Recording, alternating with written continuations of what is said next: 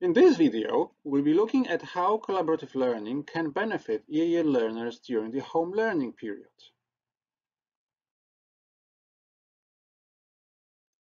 Collaborative learning is a form of group learning. However, it is a very specific form of group learning. In collaborative learning, pupils are segmented into groups and are given specific roles to play. Then, the groups work towards a specified goal, such as writing a text together or completion of a larger project. In collaborative learning, different learners might have different information from other members of the group and are thus indispensable to the group. Therefore, if one of the pieces is missing, the jigsaw cannot be completed. Collaborative learning activities can take different forms. One is discussion on a topic. Another is shared tasks. Working collaboratively on a task encourages use of the vocabulary of the curriculum area, and at the same time encourages use of the language of making suggestions, justifying opinions, agreeing and disagreeing. It also gives practice in listening.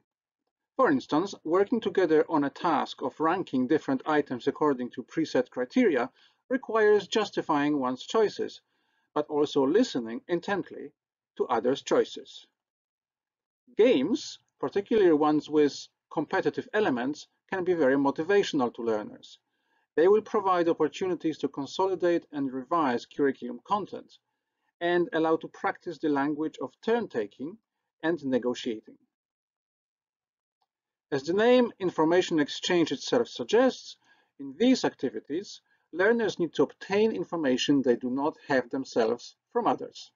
These oral activities provide opportunities for learners to ask questions, ask for more details, and develop listening skills, particularly listening for detail. Collaborative activities are great for EAL learners because they encourage speaking, listening, reading, as learners will need to engage with some reading materials prior to and during the activity, and writing. For instance, learners could be writing a piece of text together.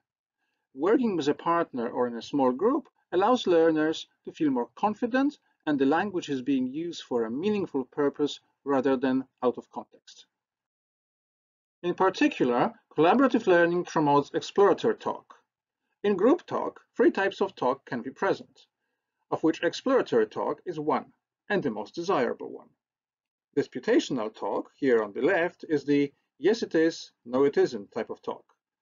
Very little agreement with everyone just stating their own opinions, and little space for constructive dialogue.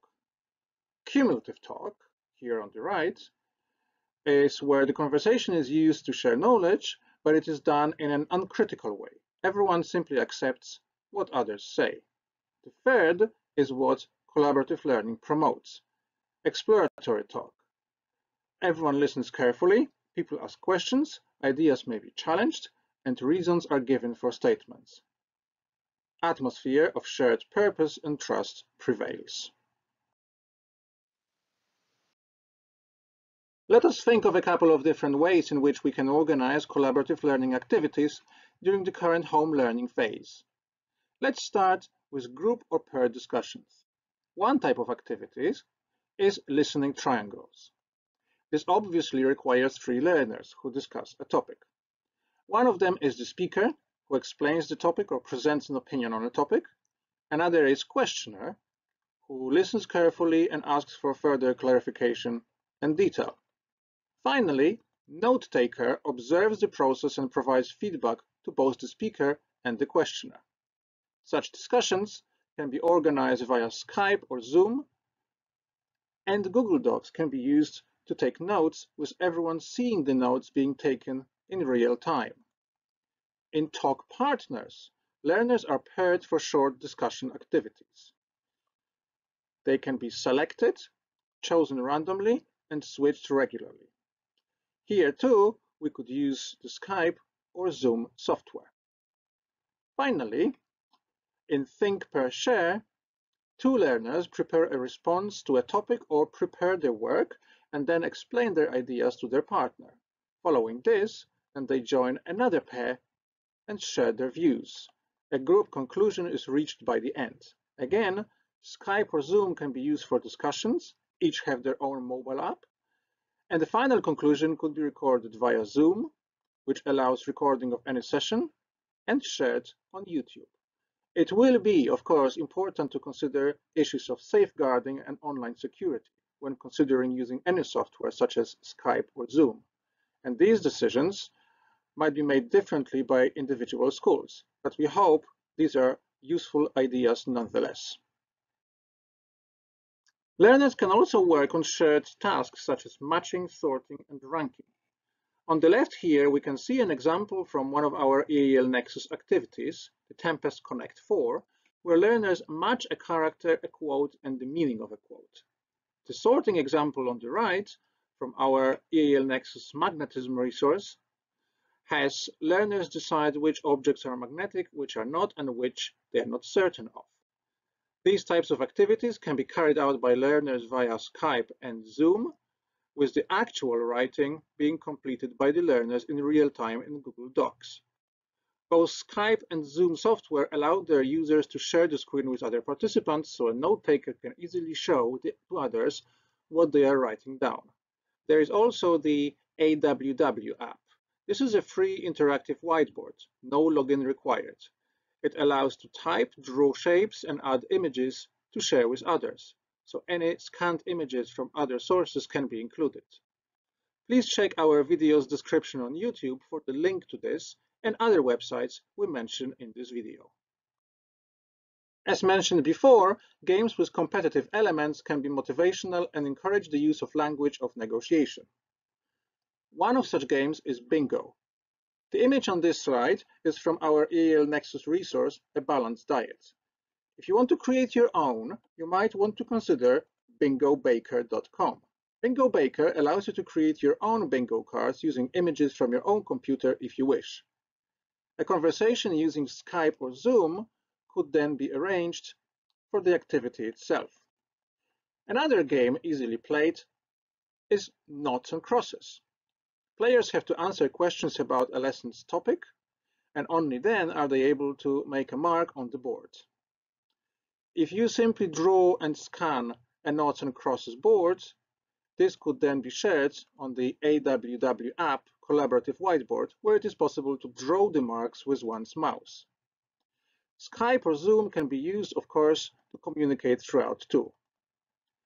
We should also mention that Learning Village, an online software with a very large amount of lessons for EAL learners in the British context, does include activities where learners can play English language games against one another or against anyone in the world currently logged in. We should mention that the program is not free, but it is nonetheless a very effective product directly tailored for EAL learners. We mentioned information exchange activities before. Barrier games are one type of information exchange activities. This one, from our Plants and Animals EAL Nexus resource, shows how this can work. Here, as you will see, there are two learners, A and B. As you can see, learner A does not have the information about cytoplasm and chloroplast, but learner B does. On the other hand, learner B doesn't have the information about nucleus and vacuoli, but learner A does. Therefore, they need to exchange their information about it so that both of them can complete their diagrams. In a sense, the current home learning situation lends itself perfectly to this type of activity, as they are not supposed to see each other's sheets. In an actual classroom, some students try to cheat by looking at each other's information when they are not supposed to. But now they really can't, as they sit in completely different houses. They could communicate via Skype, Zoom, or simply mobile phones. Only voice calls, since they are not supposed to see each other's information. Another type of information exchange activities are jigsaw activities. The example on this slide is from our World War II D-Day set of resources. A group of 4 learners have to answer the questions. Why is D-Day important? When did it happen? Who took part? What happened? Each learner receives a card with different information about the topic on it, and they need to come together to complete the task. Windows 10's own snipping tool allows you to save any area of one screen into a JPEG graphics file. Each file could be a different card for different learners. If teachers assign different letters A, B, C, D, or numbers 1, 2, 3, 4, and so on to different learners for the entire lockdown time, learners would always be able to download a card or a role in an activity with that letter or a number. Again, software such as Skype, Zoom, Google Docs, and AWW app can be used for communication and collaborative work in real time. Learners will need to ask each other questions and justify their choices and suggestions. Such activities tend to promote exploratory talk. Descending into disputational or cumulative talk will not allow this task to be successfully completed. The Collaborative Learning Project website is a well-established website with free collaborative learning resources for early years, primary and secondary mainstream classrooms with EAL learners. All the resources promote structured talk and inclusion of EAL learners in the mainstream classroom. It is an excellent resource, well worth familiarizing yourself with. In summary then, to support your learners with EAL using collaborative learning activities, you can arrange for online pair or small group discussions, ask learners to work on shared tasks, engage learners in competitive games, arrange information exchange activities, barrier games and jigsaw activities, and consider using existing online collaborative learning resources. For further CPD opportunities, the Bell Foundation also runs regular webinars. To sign up to upcoming webinars and to view recordings of previous webinars, go to the Bell Foundation website and then EAL Program, Training, Webinars. You may also be interested in signing up to one of the Bell Foundation online courses running in the coming months, which you can also sign up to on the website.